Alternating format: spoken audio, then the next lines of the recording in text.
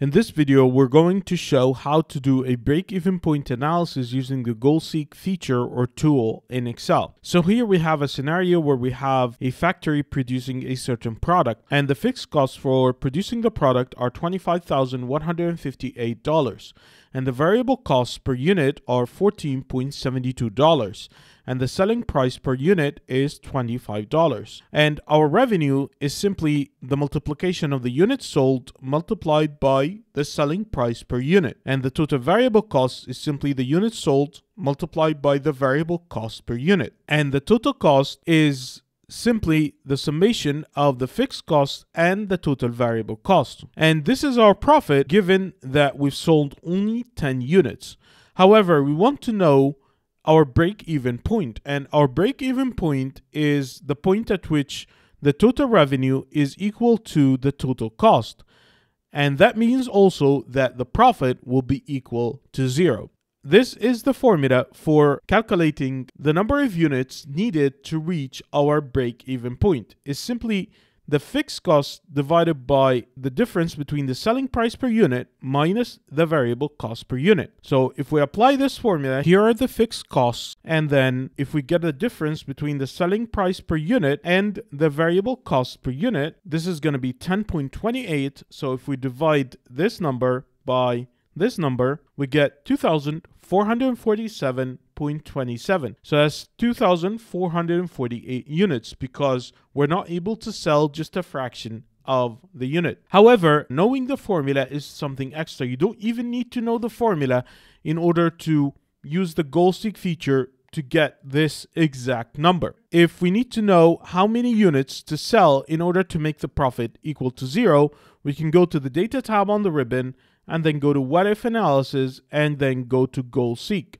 And what we need to do is to set this cell, which is the profit cell, and the set cell should take an input of a cell that has a formula in it, because we want to change the value of this cell to become a 0. So we're going to set cell B20 to 0 by changing. So the by changing cell should be a cell that contains a constant, not a cell containing a formula. So this one should contain a formula, but this one should be a cell that contains a constant. So we want to change this cell, which is the unit sold, to make this cell equal to 0. If we press OK, Excel will do some iterations and then it will reach the solution, which is 2,447.27, which is the same figure here. So as you can see here, we managed to get the same number using the goal-seek feature, and you don't even need to know this formula. And this is the power of the goal-seek feature. You can also search for something different. Let's say that we want to know the selling price per unit, provided that we're only going to sell 1,000 units. That is going to make us break even. So again, we're going to go to Data and then What If Analysis, Goal-seek, and then we're going to set this cell to be equal to 0 by changing the selling price. And we're going to press OK. So as you can see here, now we know the selling price that we need to ask for if we need to break even at only 1,000 units. So our selling price is going to be $39.88. Please note that goal-seek allows us to only change the value of one cell.